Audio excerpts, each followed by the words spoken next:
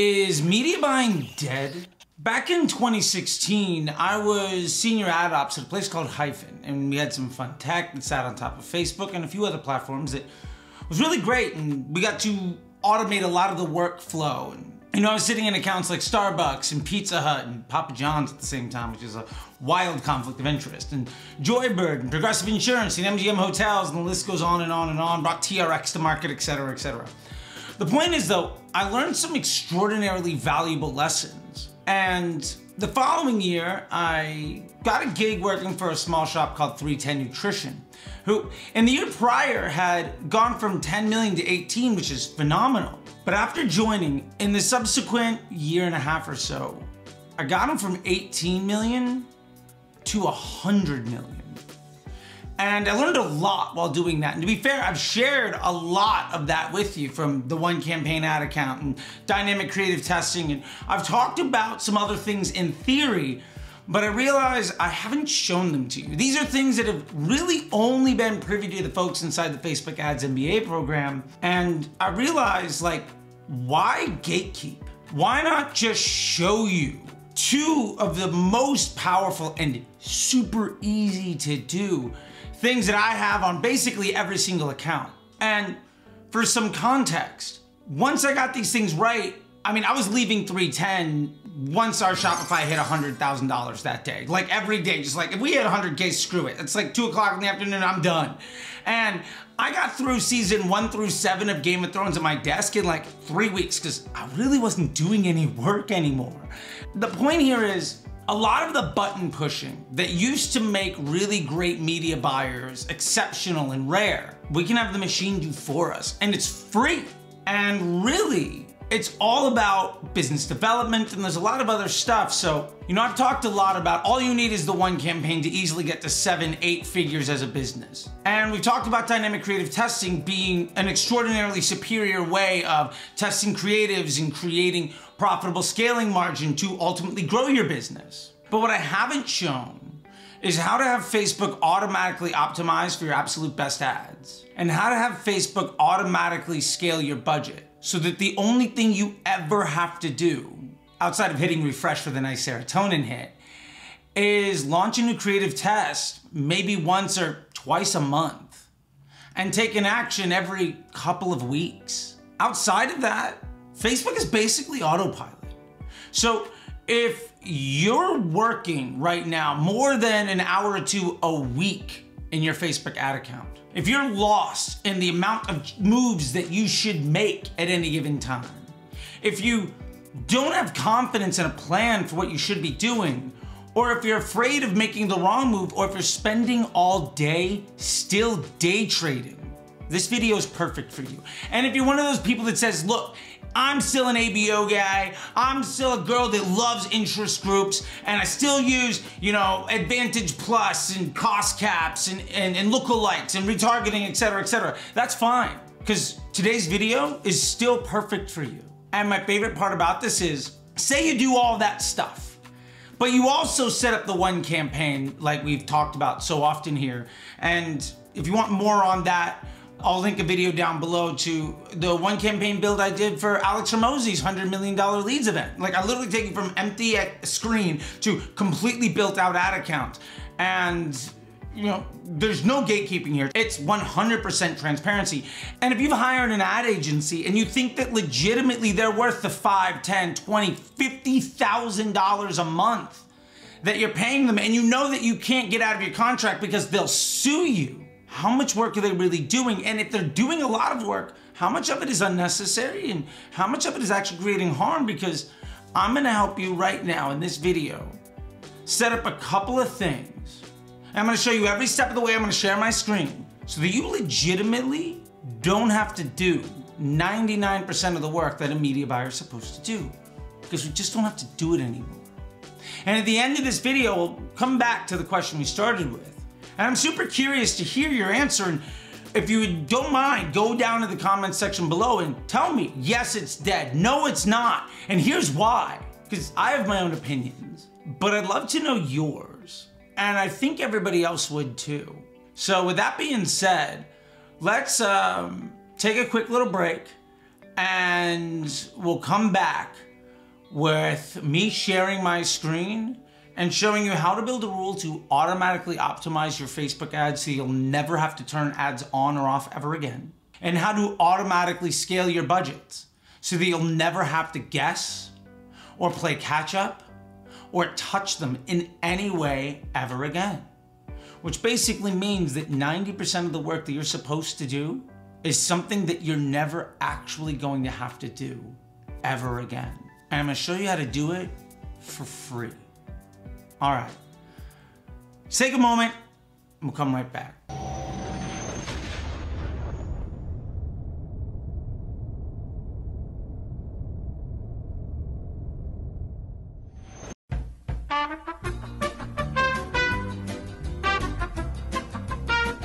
So if you want to learn about all my SOPs, my standard operating procedures, my frameworks for success, and all of the other stuff, like we're just scratching the surface today, check out the link down below to join the Facebook Ads MBA program. It's the single best investment you could legitimately make in the future of your skill set and your business. And with that being said, let's open it up and dive on in today, because this one's going to be special.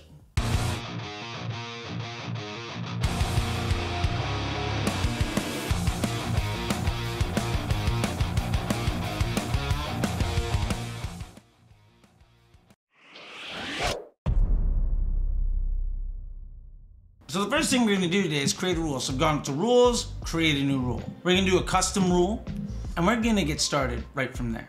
Now, the first rule we're gonna make is called the auto optimizer rule.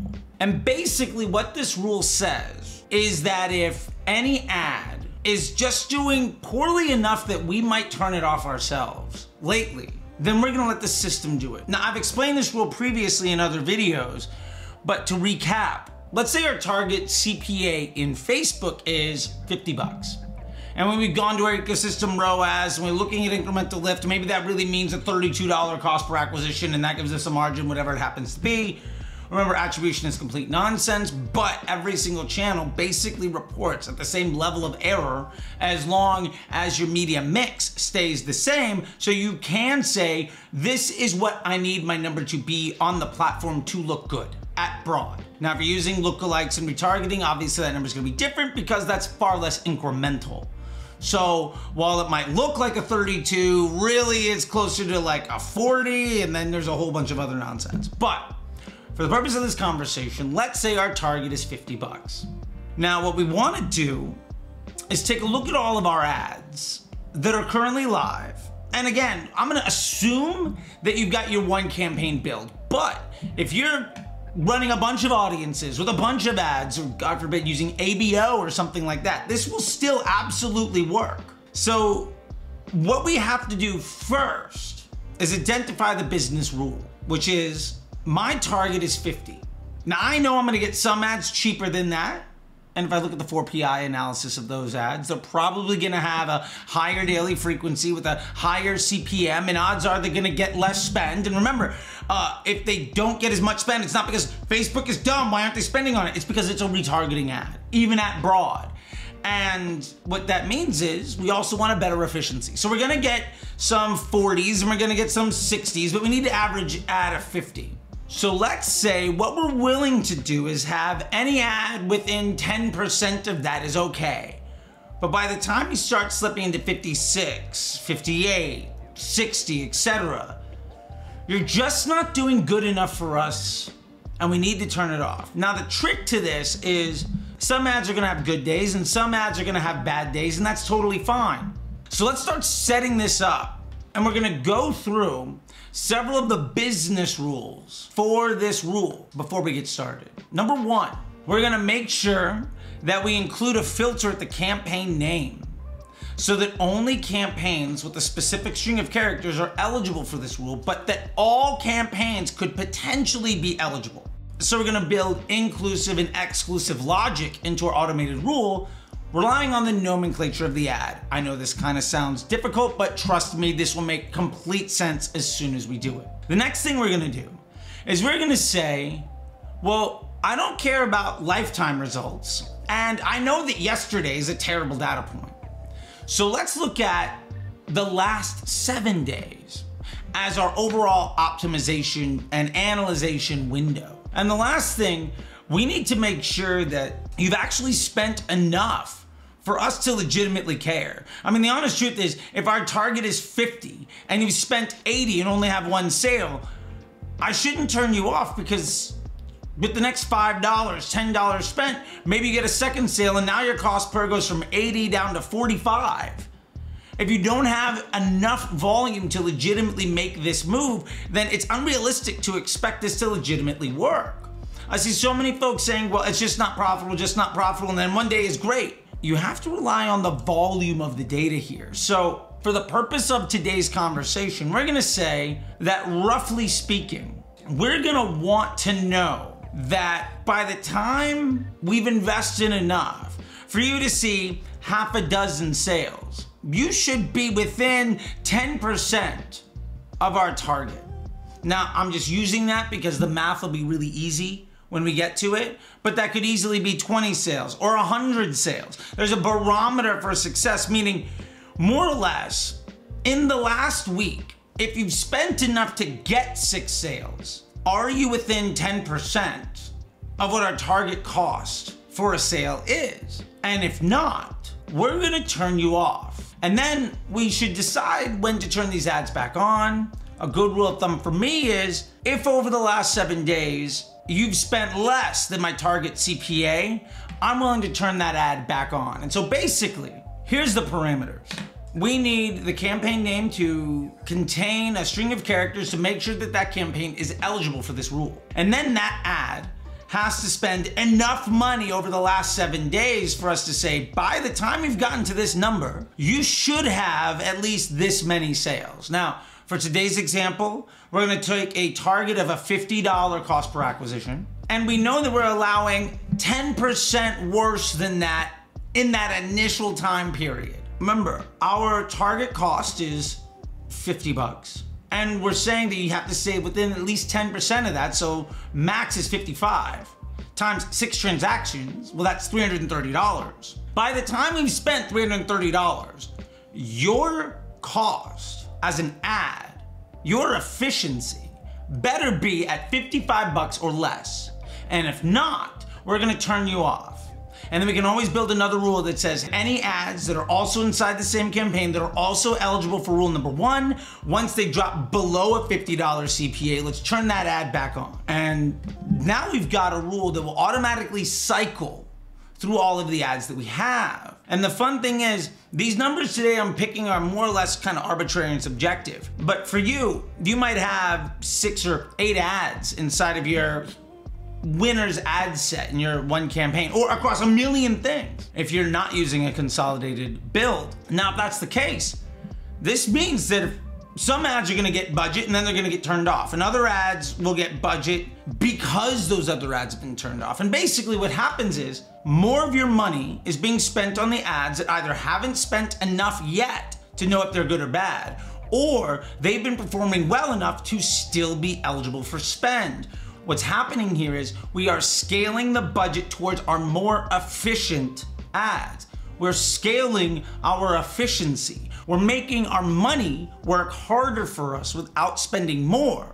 And instead of using silly things like cost caps, we're actually letting Facebook spend on the entire daily budget, but it's only going to ads that are doing well enough for us. This is something that those scammers and clowns that say you should use cost caps all the time, clearly they don't know how Facebook works and they haven't been in the weeds for years, otherwise they'd be showing you this.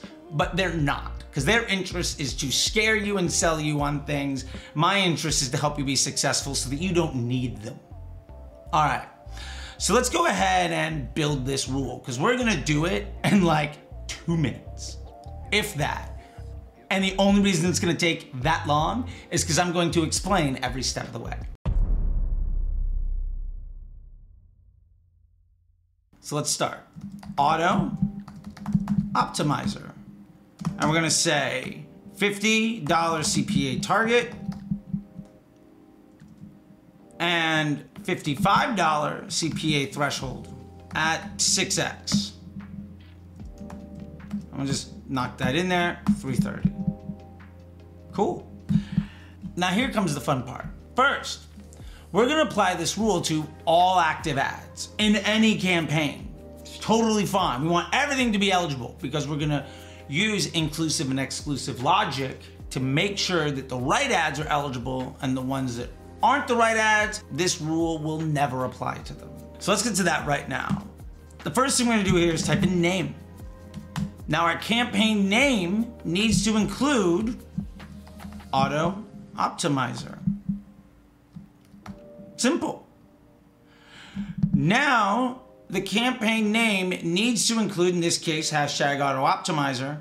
And if it doesn't, well then this rule won't apply. And if it does, this rule will apply to every ad in that campaign. Inclusive, exclusive logic using nomenclature.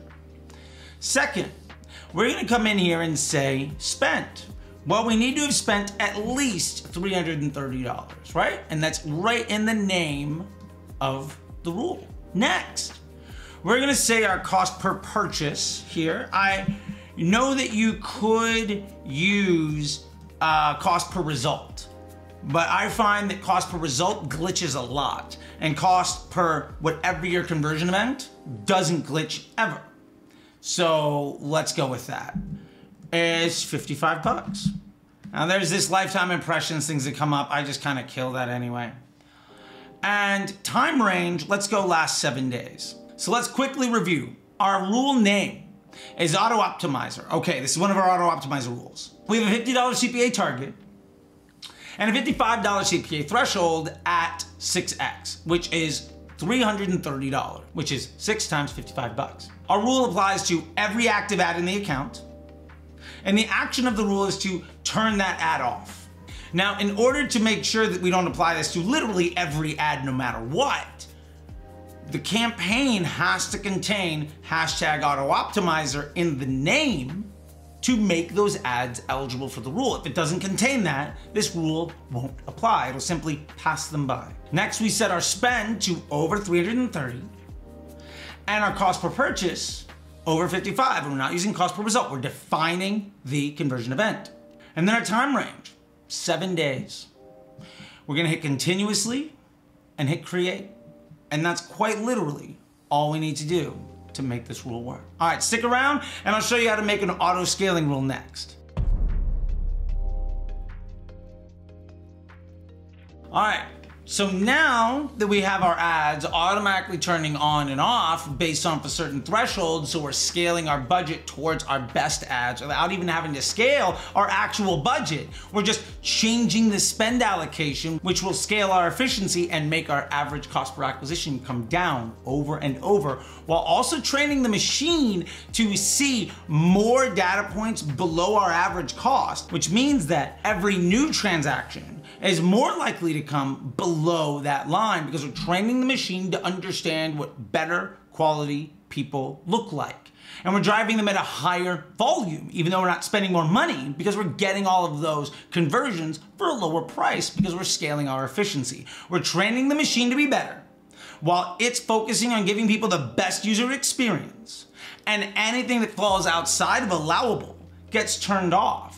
And over time, we can even reduce that threshold if we want to make our money work harder and harder for us without having to increase our budget. Now, if you're in a situation where you can spend more money and you've begun to scale your efficiency, improving your profitable scaling margin, well, let's set up an automated rule that will automatically do that for you so that you never have to touch budgets ever again. All right, let's do it.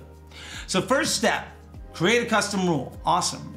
Now, like the last one, let's discuss the business rules that we're going to write today. So our business rule here that we're gonna automate is that if our overall campaign, or for you ABO folks, our ad set, if it is coming in at better than our target cost, let's increase the budget. Because we've now created a margin with which we can spend into. We can reinvest some of our profits into the growth of our business automatically, which is extraordinarily high confidence and completely automatable. So for this exercise, what we're gonna do is say that we need at least a 5% margin between our target and where we're coming in. And if that happens, then we're willing to spend 5% more money. Now this is what we call the total loss investment, meaning that if I added 5% and got no more sales, it would still come in at okay. And the beauty of this is we can continue to push that budget more and more and more, because remember,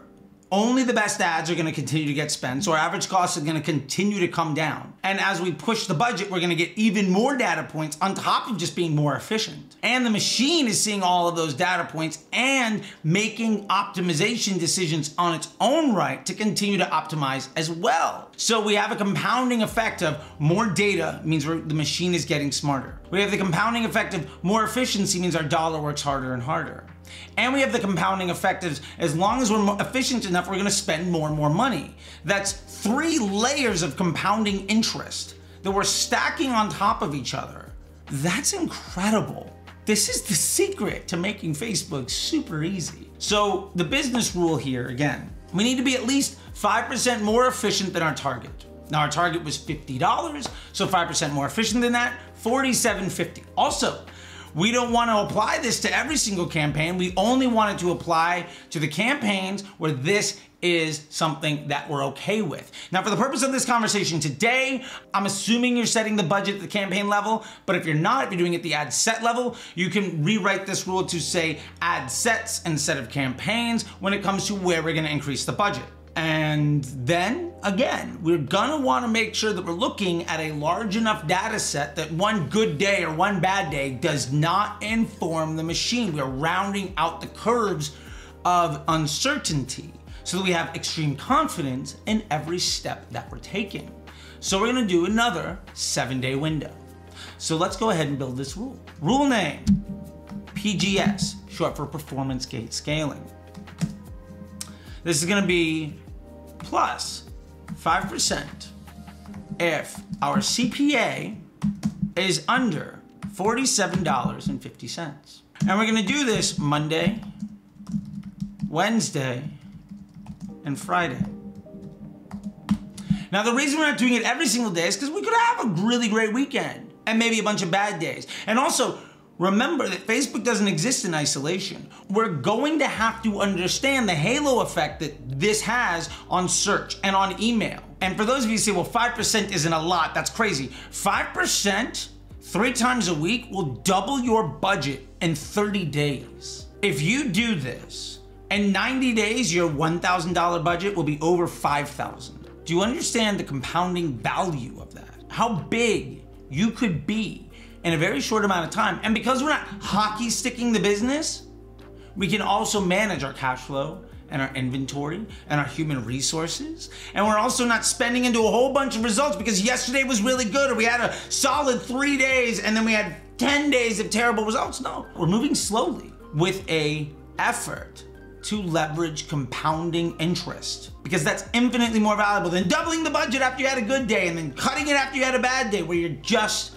playing the lottery, reacting to improper information that already happened. If you take incomplete and out of context data from the past to try to predict the future, you're going to fail. This eliminates all of that. So we've got a rule set up. Now we're gonna apply this rule to all active campaigns, assuming again that you're setting the budget at the campaign level. Our action is gonna be to increase the daily budget by 5%. Now, for the purpose of this conversation, let's assume our daily budget is $1,000, and we don't want it to just run away. So let's say when you get to 2,000, we're gonna stop it. And look, you can always come back in and edit this thing to say 3,000 or 5,000 or 50,000. And believe me, I've taken ad accounts doing this exact thing from 500 a day to 50,000 a day in a couple of months, and you absolutely can too. Now our action frequency, we're gonna say once daily. And I know you're saying, but Charlie, you just said we're only gonna do it 3 times a week. Yeah, and I'm gonna show you how to do that here too in a minute. Now our conditions. For those playing along the home game, you've been paying attention, we're gonna type in name. Now our name needs to contain hashtag PGS. Now for what it's worth, I like throwing in a character like a hashtag or something because the string of characters of PGS probably won't occur, but it might. And we don't want to accidentally have something be eligible or ineligible for a rule. So let's be extraordinarily specific, using a string of characters that will not occur unless we want them to. Next, we're gonna say our cost per purchase. Not cost per result, but cost per purchase, because we're being extraordinarily specific on the conversion event. Because we don't want it to fire just because our view contents are cheap or our cost per lead is cheap or we're actually driving to subscription. No, we want to be very specific. If our cost per purchase is smaller than 47.5, this rule should fire. Now this is enough information. Last thing we need to do is make sure that we are only looking at the last 7 days. Awesome. Now, we're only gonna let this be eligible on Monday, Wednesday, and Friday because we want to understand the impact of our marketing. We don't want a bad data set, and even if that means a really phenomenal day because maybe you sent out an email that makes your Facebook look artificially good. We wanna round out those curves of uncertainty to maximize our confidence. And we're only gonna do this on Monday, Wednesday, and Friday. So we hit custom, and then we hit Monday, Wednesday, and Friday. And we hit create, and we're done. Let's do this in reverse to say if our ads aren't doing well enough, let's reduce the budget. And what you'll notice when you're running ad sets that aren't broad is that you create audience fatigue and you're creating ad fatigue. And if you do nothing, those ads will just get worse over time. And if you're using broad, those ads will only get better over time. But say you're managing, your one campaign is set up and you've got all this legacy stuff of like, I followed all the hacks and bad information out there in the world. I'm using ABO and interest groups and cost caps and lookalikes and retargeting and whatever else other nonsense is out there, Advantage Plus campaigns, please. But here is how we can say, okay, look, do what you do. But over time, when you get worse, because you will, I'm gonna spend less on you. And the fun part is, as we spend less there, and broad only ever gets better, eventually broad's gonna be the only place we're actually spending any money. And at that point, we can just turn all the other junk off. And we can move into Facebook post 2017, and we can start using it properly in a way that takes us less than an hour a week. And it'll automatically scale for us. And we can launch a new creative test maybe once or twice a month if we need to, using 322 ads at our broad campaign, set up in a CBO. But let's set up the rule that protects us. It's the inverse of the rule we just did. So this is also gonna be performance gate scaling, so PGS. This rule though is gonna be minus 5% if CPA is over 52.5, which is 5% more than our target. And we're also gonna say this is a Monday, Wednesday, and Friday rule. Because again, we could have a really good day. We could also have a really bad day. We don't want one data point or two data points to inform our overall business direction. Let's round out the curves of uncertainty so that we can be more confident. So what we're gonna do is apply this rule to all active campaigns. And again, if you're using ABO, God forbid, you can put this at the ad set level instead of the campaign level.